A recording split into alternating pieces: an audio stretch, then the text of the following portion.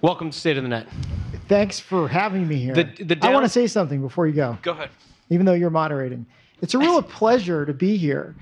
It's, normally you wouldn't have an EEOC commissioner here. You don't know my world that well, and I don't know your world. But look, an innovative technology here is bringing me to discuss an area that's impacting all of us. So first, I really appreciate having someone else other than an FCC commissioner that you're used to hearing from. So thank you at the outset.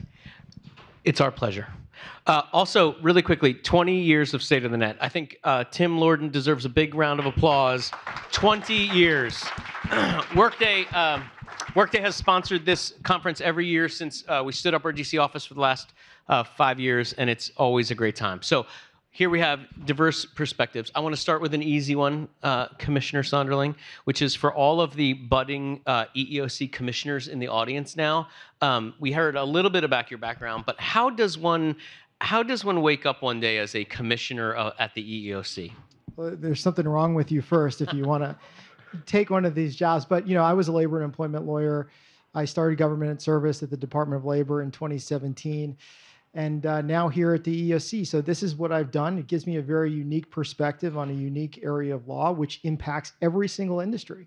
As long as you have employees, we're involved in that. And our agency deals with some of the most fundamental civil rights we have in this country, which is the ability to enter and thrive in the workforce and not be discriminated against based upon your protected characteristics, such as race, sex, national origin, et cetera. And as we'll discuss, technology is now having such an impact on workers' ability to enter and thrive in the workforce, provide for their families, because at some point, everyone is going to be judged by an algorithm when it comes to the workplace. That's a great segue to an opening question, which is, and you sort of mentioned it in your initial remarks, which is EEOC is not, we tend to think about commerce. There's a bunch of agencies we think of when we think of tech, federal involvement in tech issues. EEOC doesn't spring to mind, but yet you've done a really nice job of positioning the EEOC and sharing thoughts. Can you talk a little bit about why, particularly the AI issue, is so front and center for you?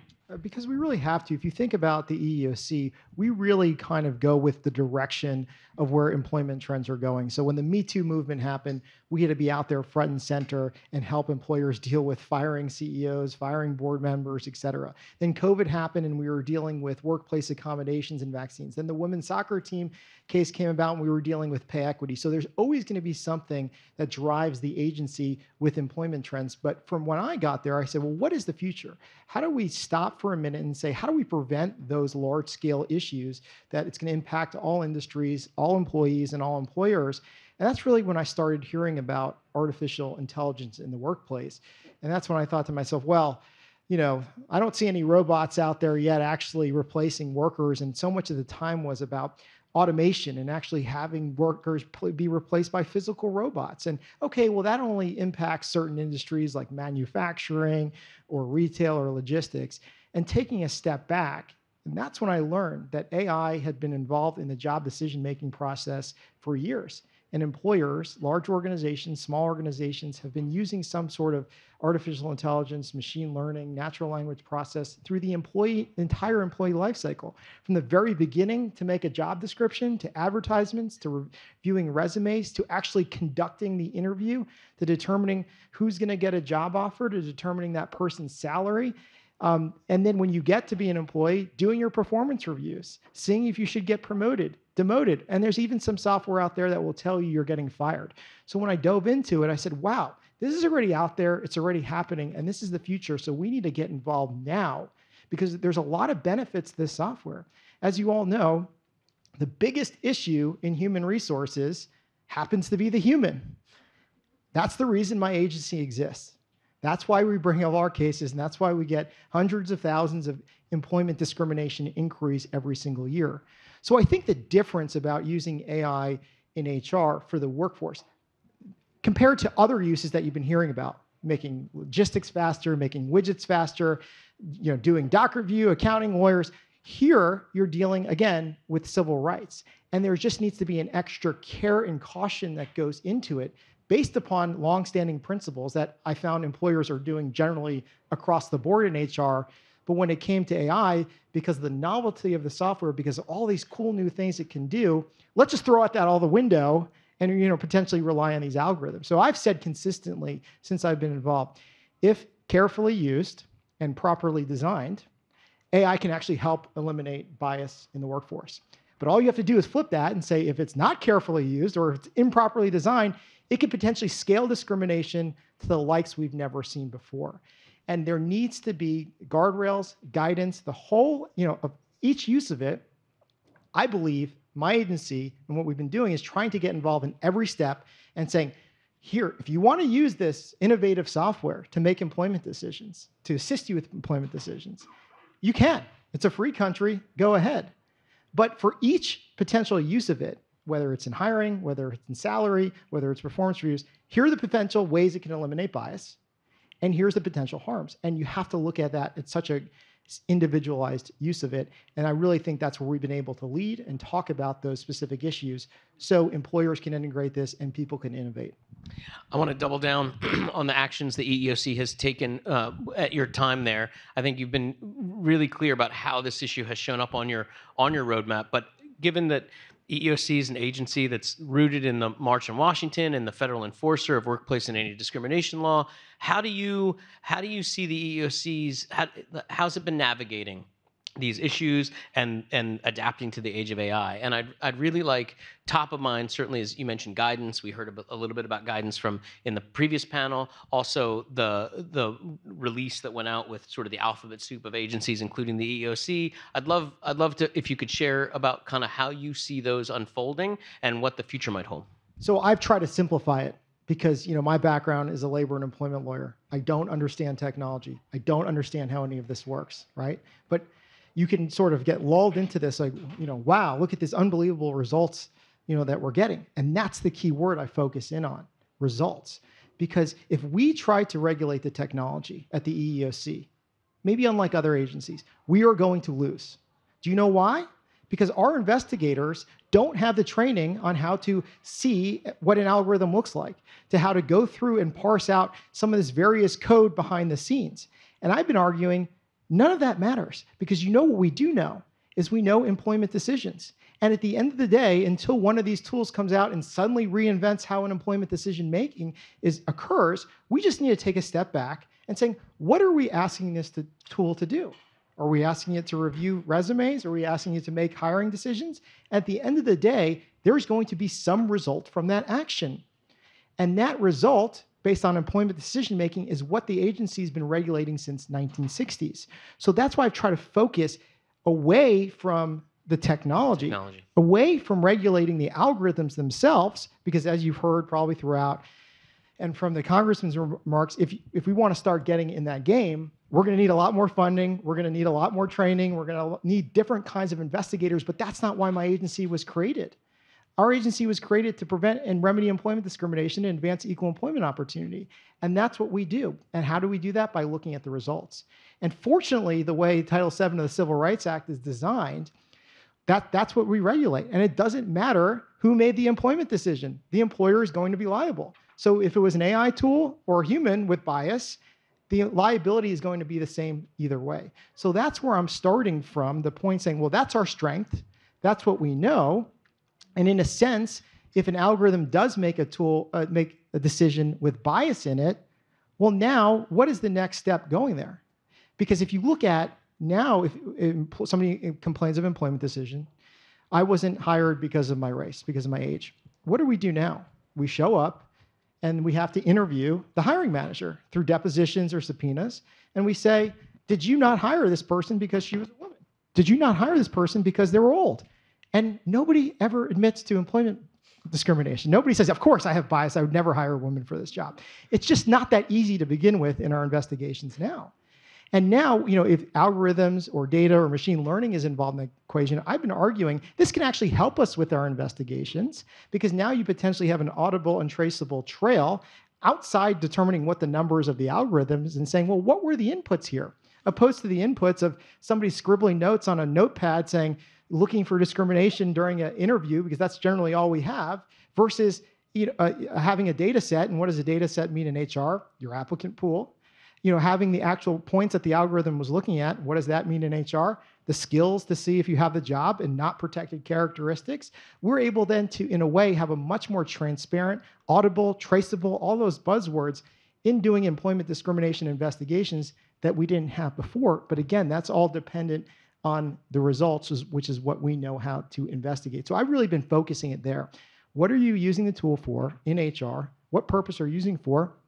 And what are those results? And in a way now, they're much more traceable, but they're also auditable in advance, which, as you know, a lot of the states and foreign governments are going to. Yeah, it's interesting because I think the way that we think about that is you hear the term when it comes to public policy of technology neutral. Given Workday's been involved in the HRAI space for a decade. I think we were pretty comfortable in our talking points right up until November of a year ago, when all of a sudden generative AI came out and it sort of shifted everything. And who knows what's going to happen sort of, next November or the November after that or the November after that. So really focusing on a technology neutral approach makes some sense. I want to take a moment of a personal privilege, and as the Fireside chat-y, can you talk just for a second about the tools at the EEOC's disposal? So clearly there was some guidance that came out. Obviously there are enforcement actions. I think there's some rulemaking authority. How are you thinking about taking kind of your focus on these issues into, how does that translate into employer behavior? For me, I just try to compare it to what HR departments are doing for the same employment decision making that's occurring outside algorithms.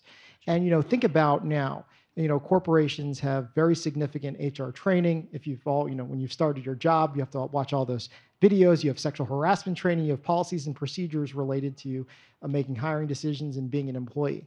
And that's what needs to occur related to AI governance, both at the macro level and the micro level. And that's really what I've been arguing for from my position.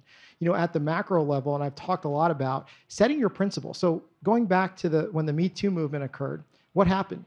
Every CEO came out, every board came out saying, we are not an employer that's going to sexually harass. We are not an employer that's going to discriminate. And if you feel like you're sexually harassed, you can report it and something will happen. And I think that's what needs to happen with AI governance. And a lot of companies like Workday, Microsoft, IBM, Salesforce have come out and put these very broad principles of corporate use of AI. So that's step number one when it comes to governance. And then step number two is the more micro for the specific use, like in HR. And there's so much tools that we've provided about how the Americans with Disability Act impacts disabled workers who are going to be subject to these algorithms, how you can use longstanding employment testing principles from the 1970s on any type of AI tool that you're going to be using as an employment assessment. And what I've been really arguing for is saying you have all these existing policies like I just mentioned, but now you need to create and amend those related to AI. And you need to signal to your employees and your applicants that, if we are going to be using this, we are going to be using this under the same longstanding principles which are rooted in civil rights laws related to worker protection, related to worker rights. And that could be ensuring that people who have access to this algorithm, have access to the programs, have that proper training by the vendor, working with the vendor to make sure that, when you're looking at these programs, that you can't sift it through age, you can't sift it through gender or any characteristics that may show you're of this protected class. And if you do, you're fired, to protect the company from using it, just like you would fire somebody who sexually harasses somebody. So I think we need to take, and what I've been trying to do at the EEOC is saying, here's all of our existing guardrails, laws when it comes to employment decision-making. Because AI tools are simply doing that at scale, you need to have those same policies amended and drafted related to AI governance, because if something does go wrong, you can at least show that you are doing everything you can to prevent discrimination from occurring. And that's what we were going to look at first and foremost. And that is sort of, the way these products are sold in AI across the board, as you all know. It's SaaS software, implemented as quickly as you can. Look at all the money you're going to save. Look at all the employees you're going to displace. Look how wonderful, there's going to be no bias, no discrimination. And if you do that in the HR space, you're going to be in significant trouble, because you're making decisions about people's livelihoods, their careers, which are protected by fundamental civil rights. So that's where I've been arguing that this stuff can all work, and it actually can do it if it's promised. But there's just so much more that has to go through it in the HR space. And that's not only the cost of buying the software, But the cost of that governance, building in the policies, the testings, the making sure that before it ever makes a decision, that there is no bias. And there's a lot of tools under existing laws that we've put out that can show you how to do that. So it can all work, but there's just a lot of extra care in the HR space that most individuals who deal with software implementation haven't had to deal with before. And I think that's the difference here of how we make it work. I think you've covered a little bit about this, but Workday spends a lot of time talking to policymakers about HR, about AI, about safeguards. And there is this sense somehow that all of these tools are being developed in a vacuum, that there's no existing regulatory framework, that there's no existing. You've been very clear, and I want to give you a platform to be clear here, that when it comes to both developing and deploying AI in the HR space, there are existing employment laws that cover these uses. Correct. And, I say that. And what's even trickier in the HR space under employment laws, whether you intended to discriminate or not, liability is going to be the same either way. And that's really where that extra care and caution needs to be, because at the end of the day, you're just making an employment decision. Only the employer can make the employment decision, not the AI vendor. And that's really what we can't lose focus on. And I think what we're starting to see is a lot of distraction out there related to certain cities or states or even foreign governments start to regulate in this space, specifically related to HR.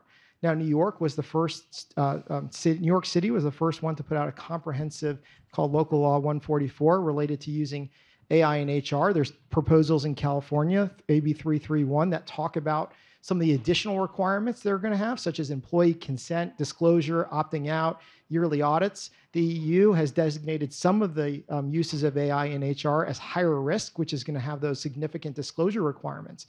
So that is really all in addition to these underlying principles. So you can't get lost in the sense we're saying, well, in New York City, I'm going to have to do a yearly bias audit, or in California, I'm going to have to give disclosures.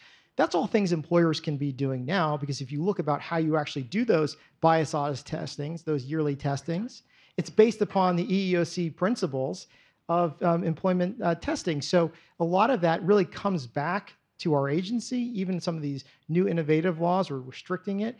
And it gives sort of employers who operate on a multi-state or multinational level kind of almost options that they could start integrating now, saying, well, if this is where all these governments are going for employee consent or yearly bias audits, if you do the yearly bias audits and find bias before it's deployed and actually eliminate that bias, then you're not going to have liability with the EEOC either, because there's no discrimination. So I think it's really important to watch that, but we can't lose sight that the EEOC is already there in all these areas that are trying to regulate in this space. And that's going to have to be the last word. One of the downsides of you and I getting on a podium is that it can take all day to get to the end of the conversation. So please help me thank the Commissioner Sonderling for coming, and I appreciate your time.